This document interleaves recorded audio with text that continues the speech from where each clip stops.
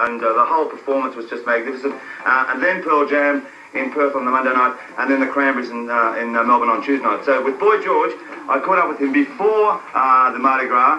He's done an album, we're going to talk about it in the coming weeks, but I asked him what we can expect from this album, and this is what Boy George said last Saturday in Sydney. The album is very different to anything I've done before, deliberately. I mean, in fact, in London they've been having competitions on the radio to guess who it is, which is great, you know, because I'm at a stage in my career where I think it's important for me to do something different. So that's where my tea cozy got. I think people sort of expect certain things from you as an artist, and I hate to be kind of obvious. I tell you what, you are calling this, Blackman, because if you've ever seen someone like Boy George turn on you, well...